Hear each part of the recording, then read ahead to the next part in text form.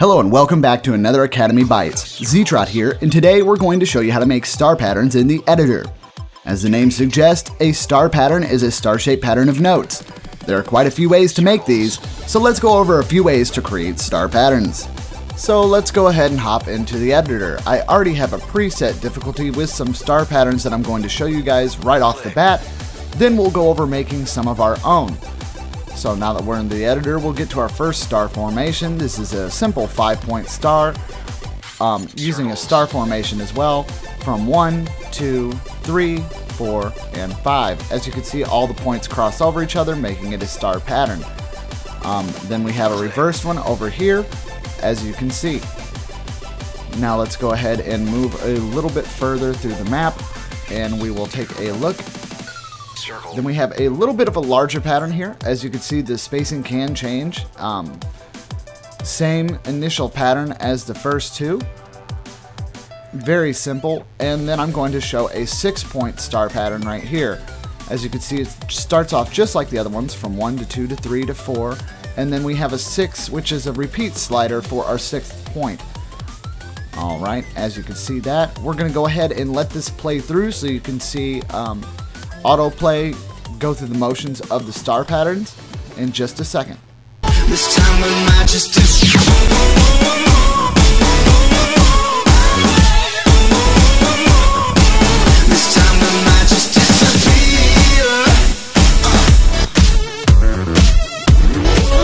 Alright, and as you can see, those are star patterns in action. Now let's actually get to making some of our own. The first way I'll show you to make a star pattern, we're going to use the Create Polygon Circle tool. As you can see here, I'm setting my points. We're going to do a 5-point star pattern here, and I'm going to adjust the offset angle to allow it to snap to the center grid axis. We'll use 3 as our guide.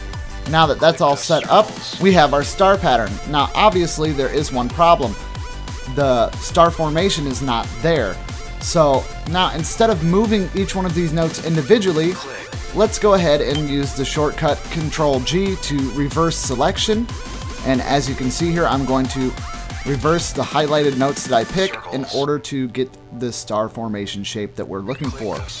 We'll go ahead and reverse the selection of 3 and 5 here. And then, boom.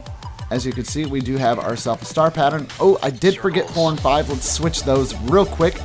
Sorry about that.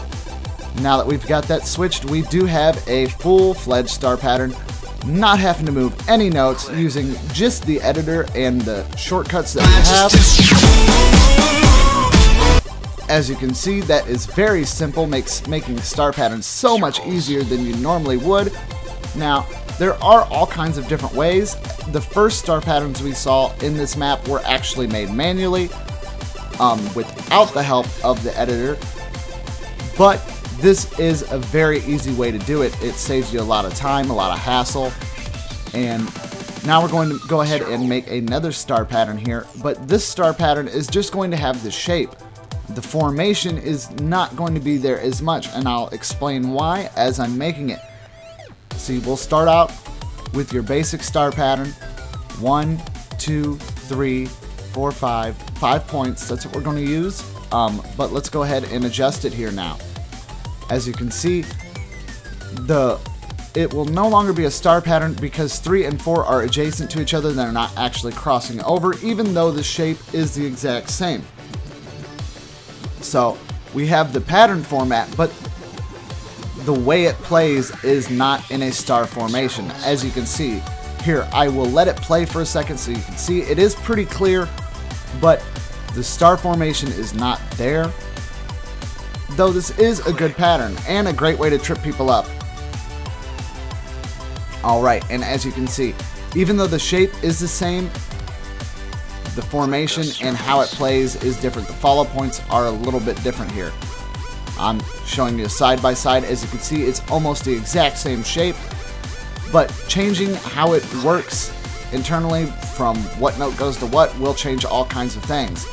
So that being said, let's go ahead and create a 6-point star pattern using the Create Polygon tool.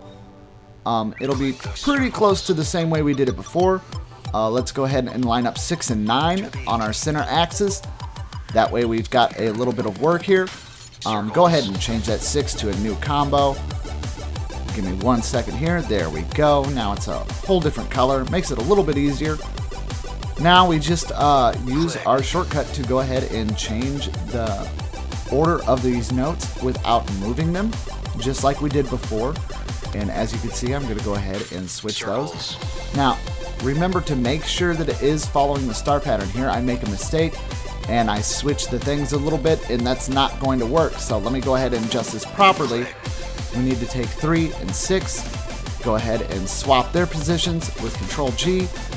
Then go ahead and take 4 and 3, no 4 and 6, switch those positions, and as you can see, we are starting to get our 6-point star design.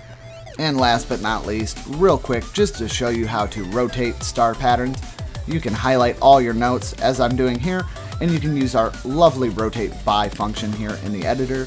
That will allow you to adjust the angle of the star pattern however you want it to. And with that, thank you so much for looking at star patterns with us today.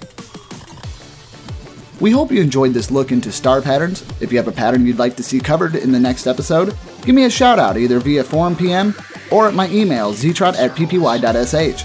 I look forward to your ideas, and remember, rhythm is only a click away, and we'll see you next time.